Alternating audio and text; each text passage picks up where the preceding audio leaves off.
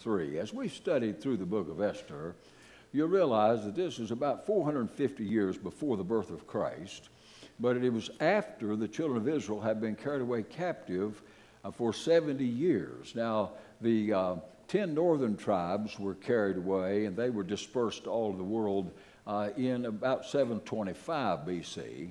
And then at 606 BC, Nebuchadnezzar came against the city of Jerusalem and against the 2 northern tribes.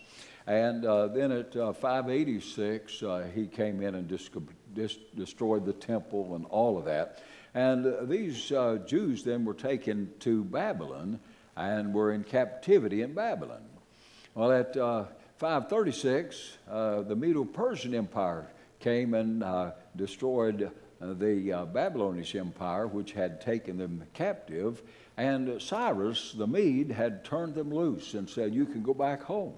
And many of them did. Under Ezra and Zerubbabel and Nehemiah, they had gone back to the cities of Jerusalem and settled in Judea. But there were thousands and thousands of Jews that were scattered all over this empire. And this empire, this Medo-Persian Empire, went all the way from India all the way to Ethiopia, and included Ethiopia. It was a world empire in those days, the civilized world. That included all of the land of Palestine. It included Jerusalem and all of the cities of Judea. All of that was under the Medo-Persian Empire. Now we have Esther, born in captivity, born in the Medo-Persian Empire, in around Babylon, around Shushan. They moved to the south, to a city southeast of Babylon, and there was Shushan, where they built the palace.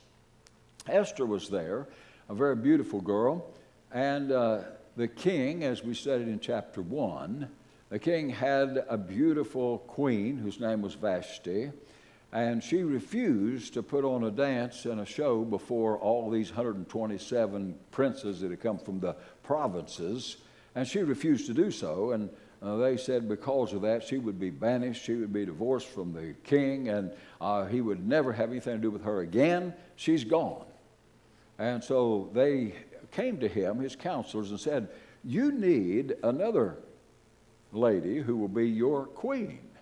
You can't be without a queen.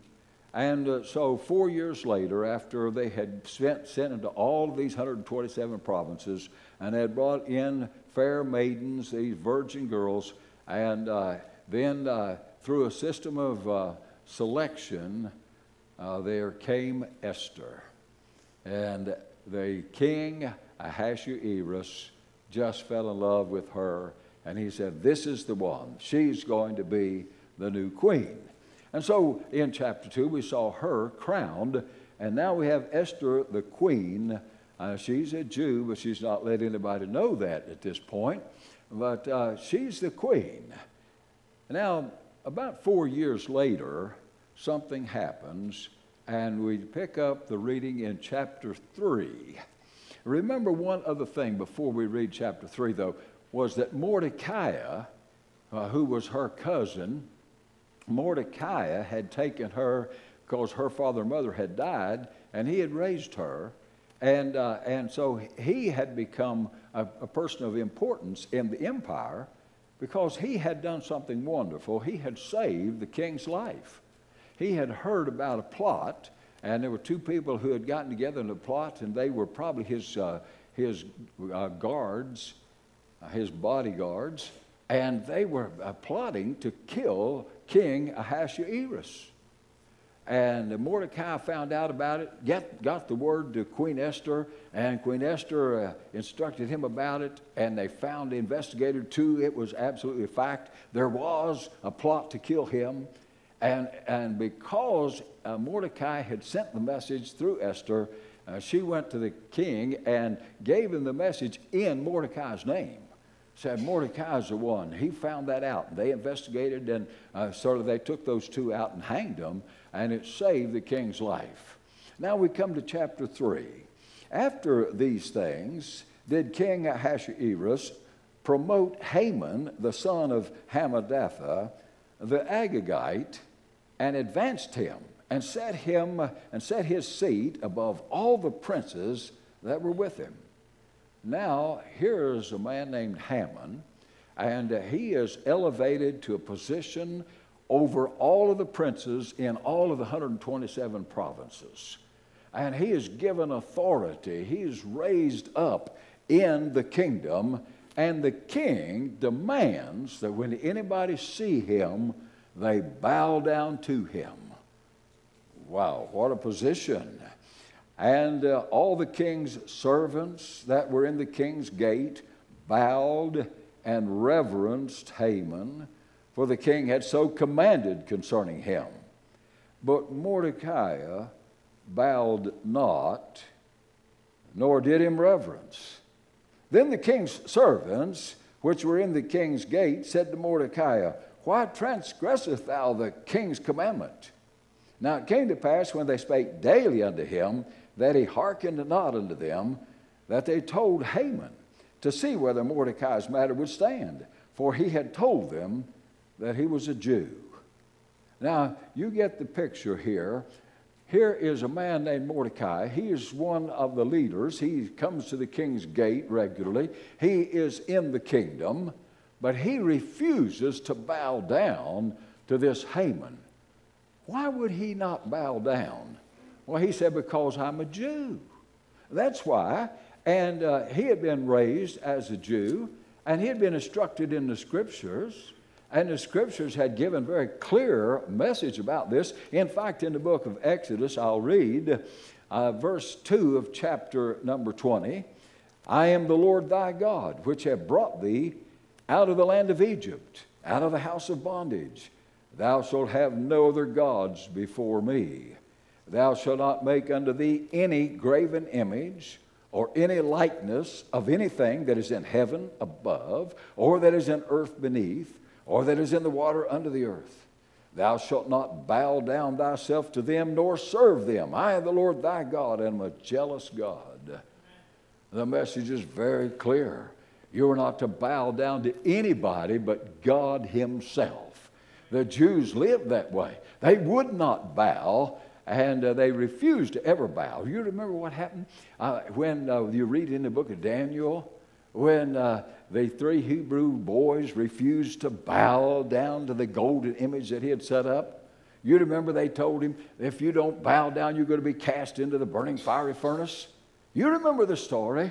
And they said, our God whom we serve is able to deliver us. But if he doesn't, we're still not going to bow down to your golden image. We just won't do that. We don't bow down to anybody but God himself. You remember Jesus being tempted by the devil. You remember out there on the Mount of Transfiguration when he was tempted. And the Bible says something about that. Satan said, I want to show you something. He took him to a high mountain, showed him all the kingdoms of the world and the glory thereof. And Satan said to Jesus, all of this will I give you if you'll just bow down to me. And Jesus said, it is written, thou shalt worship the Lord thy God, and him only shalt thou serve. You remember when John was writing out there on the Isle of Patmos, and he had seen these great visions, and he's writing about the future, the revelation that we have in our Scripture. And when the angel appeared to John, he bowed down, and the angel said, oh, don't do that. You bow down to no one but God. Don't worship me. I'm just an angel. You'll never bow to anybody. Don't bow to an angel. Don't bow to anybody, because God is a jealous God. He said, I'm only worthy to bow down. You don't bow to anybody. By the way, that still holds today. You don't bow down to anybody. Don't make any images to bow down to them. God alone is worthy of all of our worship and adoration and praise. Our God is a jealous God. He only is worthy. And so we have the message given to us here. Mordecai had said, I'm a Jew. I don't bow down. Just don't do it. No, I honor him for that, don't you? That was a great thing. He had some backbone. It's about time that God's people got a backbone. My goodness, we've got so many weaklings and cowards today in the pulpits of America. Instead of standing up for the Word of God and saying, God said it, that settles it, let's do it. Well, we don't want to offend anybody, and we don't want to make anyone mad, and we just want to kind of soften the message. We got a guy out of Dallas, Texas, down there somewhere out in that area, saying, I'll never preach on hell because I don't want to scare people. And I'll never preach on sin because I don't want to offend anybody. In other words, I'm not God's man. I'm somebody else's, but I'm not God's man, because God's man is going to warn them about hell, and he's going to talk about sin, and he's going to preach the truth that you need a Savior. You must be saved. You must be born again. You must turn from your sin. Turn to Jesus, who died for you on the cross. He suffered, bled, and died for you. Turn from your sin and turn to Jesus and receive His forgiveness. Well, we don't have many with a backbone anymore. You know, I weep over that. I read this president of the Southern Baptist Convention, and I read some about him yesterday. It just breaks my heart. And he said, you know, the book of Romans, he said, it just scares me. He said, I don't like the book of Romans. The president of the convention don't like a part of the Bible? For goodness sake, where are we in this world today? Let's get back to standing where God stands on things. Folk, it's time. It's time. We need to make a stand. We don't need any more sissies in the pulpit, nor in the pews. We need to have people standing for the truth of God. You know Mordecai, you got to love him. Hey, I won't bow down. But you ought to bow down. No, I'm not going to do it. But you know, the king commanded it. Who's the king? I worship the living God who created heaven and earth. Do I serve God or do I serve the king? When there's a difference, you serve God. Forget about the king. And that's the way it is today. The government is over us, but if a government ever tells you to do something contrary to God, God is over the government. You obey God rather than man. That's a direct quotation from the Scripture. All right. Now we got about Haman. Haman's a little upset over this. Reading on. It came to pass when they spake daily to him that he said, I'm a Jew, I'll not bow down. Verse 5. And when Haman saw that Mordecai bowed not, nor did him reverence, then was Haman full of wrath. And he thought scorn to lay hands on Mordecai alone, for they had showed him the people of Mordecai. Wherefore Haman sought to destroy all the Jews that were throughout the whole kingdom of Ahasuerus. Wow.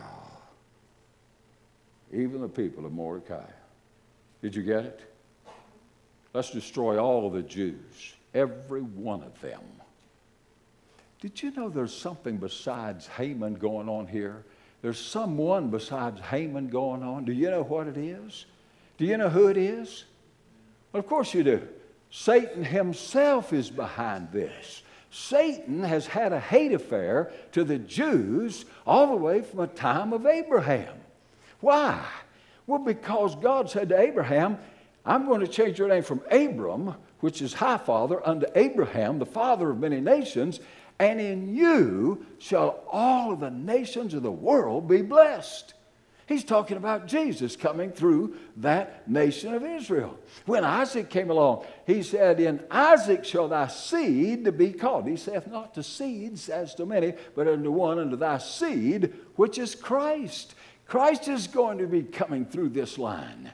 And it was through the Jewish nation that God gave us the Bible, all the Old Testament, New Testament, written by the Jewish people. God has blessed them and blessed the whole world through the Jews.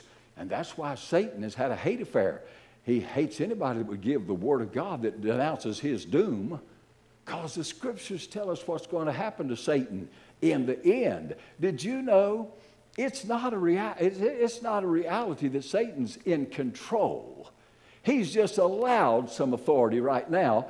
He's a defeated foe, and the Lord God and the Lord Jesus is going to cast Satan into the lake of fire where he'll be tormented day and night forever and forever. That's his doom. Remember what the demons used to say when Jesus came along? How you come to torment us before our time? They knew their time was coming. They know where they're going to be. Satan knows where he's going to be. He hates the Jewish people. He's done everything he can to annihilate the Jews. He tried it through Nebuchadnezzar, and then he tried it through these different various empires. And then in our day, he tried it through Hitler. Remember, Hitler had a hate affair, and he wanted to destroy all the Jews, and he murdered some 6 million of them. And did you not only know that Stalin did the same thing in Russia and killed millions of Jews? They've tried to do that throughout the years, but they've always failed. They've always failed, but because God chose them to give us the Scriptures, but to more than that, to give us the Savior. Did you know what? In the very beginning back there, you remember in the book of Genesis, when they sinned against the Lord, because the serpent was Satan actually totally controlled, and Satan spoke through the serpent and deceived Eve, and Adam knew what he was doing and went ahead and did it. But did you know what the judgment was? The seed of the woman shall crush the serpent's head. That's what he said, remember? That's talking about Jesus, the seed of the woman. And Jesus is going to come and crush the old devil's head. He's going to be defeated. And so Satan has hated the Scriptures. He's hated the Jewish people. And he still does to this day. Now watch what happens. Mordecai, you're in trouble. You didn't bow down. I like that song. Don't you like that song where it said about the 3 Hebrew children? They wouldn't bend, they wouldn't bow, and they wouldn't burn. I love that. Maybe we can get somebody to sing that around here. That's a great song. Well, think about this. Mordecai's in trouble. Oh, yeah, now he's in real trouble. And he was going to be a recipient of the wrath of Haman. In the first month, that is the month Nisan, and in the 12th year of King Ahasuerus, that's about 4 years now after Queen Esther became the queen, and they cast Pur. Pur is the lot. And they cast the lot from day to day before Haman, from day to day, from month to month, under the 12th month. That is the month Adar. Every month from the first of the year all the way through the year, every day they cast lots. They want to try to find a specific day. And what was that for? That was the day that they were going to announce we're going to annihilate the Jews from the face of the earth. That's what it was all about. Then Haman said to the king Ahasuerus, there is a certain people scattered abroad and dispersed among the people in all the provinces of thy kingdom. And their laws are diverse from all people, neither keep they the king's laws. Therefore it is not fit for the king's profit to suffer them. Now, in other words, we're going to have to do away with this people here. These people are the Jews. If it please the king, let it be written that they may be destroyed. And I will pay 10,000 talents of silver, that's over $1 million in our money today, into the hands of those that have charge of the business, to those people who are over your treasury. I'm going to give them 10,000 talents so we can go out there and kill all these Jews, to bring it into the king's treasuries. Wow. And the king took his ring from his hand and gave it unto Haman, the son of Hammedatha, the Agagite, the Jews' enemy. And the king said unto Haman, the silver is given to thee. I don't want it. He said, you don't have to pay that 10,000 talents of silver. You're willing to do it, and I'm willing to, but I don't need it, and so you don't have to give it. So the silver is given to thee. The people also to do with them as it seemeth good to thee. You can go ahead. You have my permission. You can destroy this Jewish nation.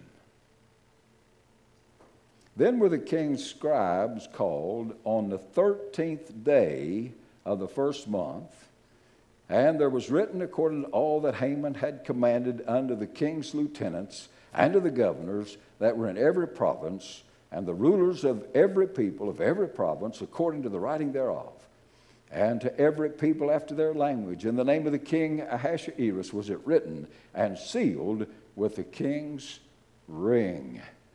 The letters were sent by posts. That's the early days. This was the Western Union. I mean, this is the people in those days. They had the Pony Express. This was it. They sent the post unto all the king's provinces to destroy, to kill, and to cause to perish all Jews, both young and old, little children and women, in one day, even upon the 13th day of the 12th month, when they were taking these lots. Every day they took lots, every day, and the lot came out on the 13th day of the 12th month. That was going to be the day when they would destroy all of the Jews, which is the month Adar, to take the spoil of them for a prey. You not only can destroy the Jews, but you can steal everything that they have and take it home with you as a prey. And a copy of the writing for a commandment to be given to every province was published unto all the people, that they should be ready against that day. The post went out, being hastened by the king's commandment, and the decree was given in Shushan the palace, and the king and Haman sat down to drink. Boy, Haman's having a big day now. He's having his way. He's sitting there with the king, second only to the king, and he's sitting there and he's having a drink with the king, and all is well. He's going to have his will done.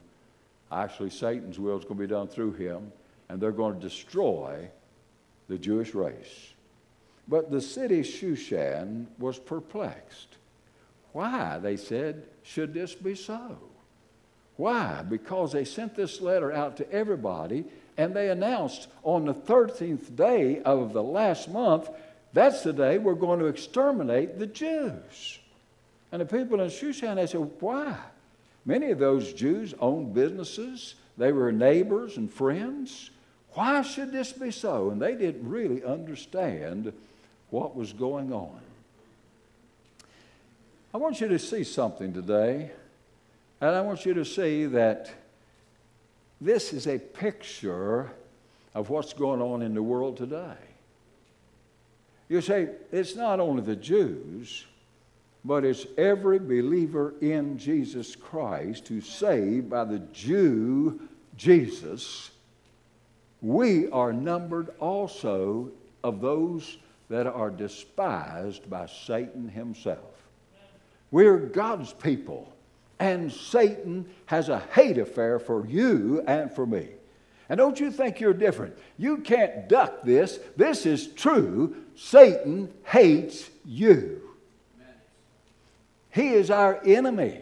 As a roaring lion, he walketh about, seeking whom he may devour. The Bible is very clear about this, and you want to understand we're in a battle. We're in a battle for our lives as Christians. We're in a battle for this nation, and we're in a battle for our freedom in the world.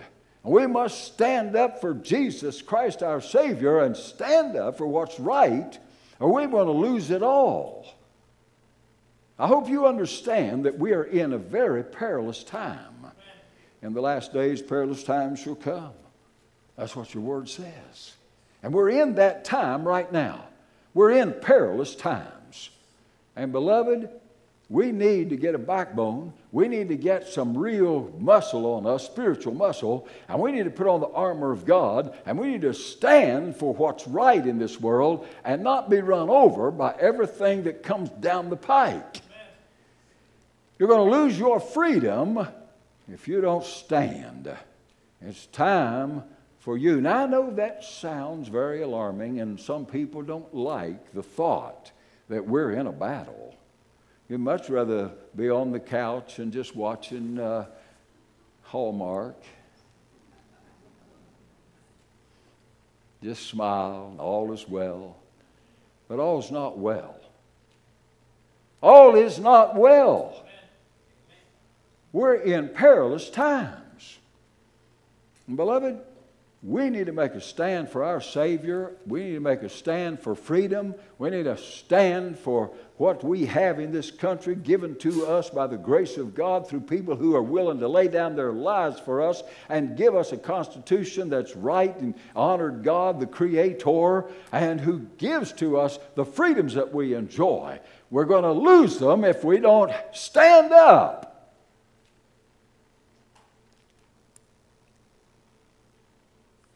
I hope you understand that even though Satan is your enemy, you have victory. Because greater is he that is in you than he that is in the world. The announcement that we're in a battle, that's just reason for us to put on the armor and make a stand, because our general, the captain of our enemies, he is victorious over sin, hell, death, and the grave. He's our Lord, and we're going to be all right. He is Lord of all. Everything's going to be okay. We're going to be fine. We may suffer.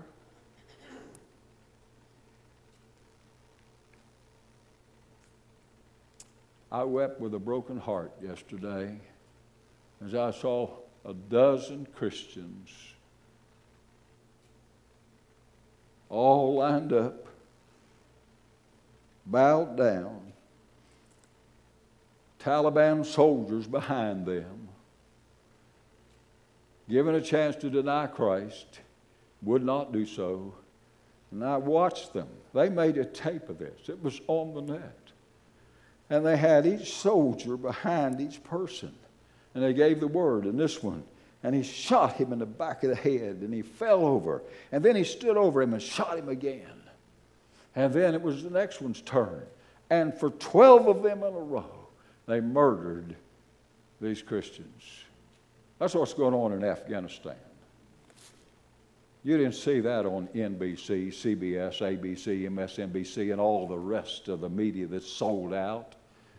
You don't see the truth. But these missionaries got these tapes. They made them there and watched them surreptitiously and sent them out so we could see what's actually going on. They murdered them one after another, after another, after another, after another. And I sat and watched and wept. It broke my heart to see that. And not only then, when they finished, these corpses laying there, they took their guns and they just mowed them and destroyed those corpses. They just emaciated and scattered blood and guts everywhere. All 12 of them just emptied their guns in it. Was just emptied their guns. That wasn't a Hollywood movie.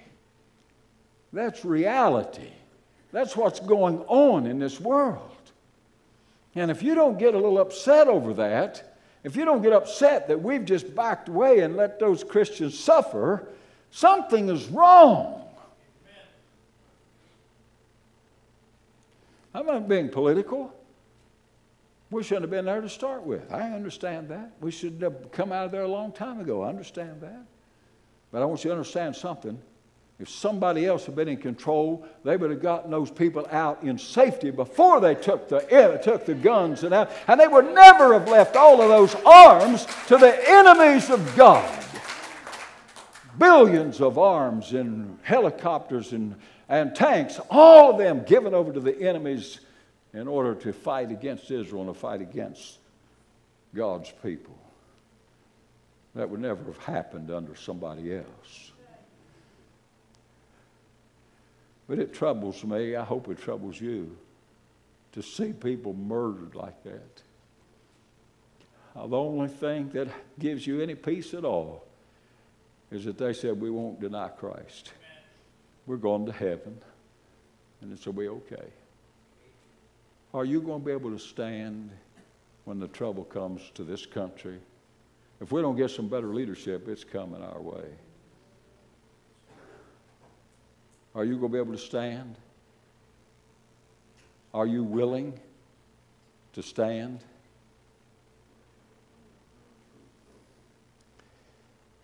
Shushan, the city, was perplexed. I think that describes a lot of God's people. They're looking at it and saying, what in the world is going on? What in the world is going on? I'm telling you what's going on, folk. What's going on is we are coming to the end of the age, and we better be looking up. Our redemption draws nigh. Amen. Jesus may come at any moment.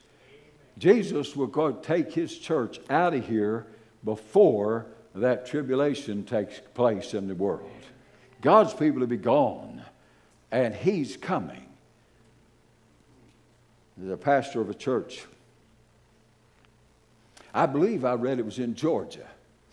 Probably. Pastor preached on the second coming. He looked over the congregation and said, how many of you people believe that Jesus is going to come back in the next hour? Not a single hand went up. Then he read his text, watch ye for such an hour as you think not, the Son of Man cometh. You know, he did that to bring home the fact that most of God's people are pretty much asleep to the truth. I hope you're not. I think we're different than most churches, I hope. We believe the Bible. We stand on the Bible. And we believe the Bible from cover to cover. And we believe Jesus is coming, and it might be today. We may see him before this day's over. May God help us to love his appearing. Let's bow for prayer.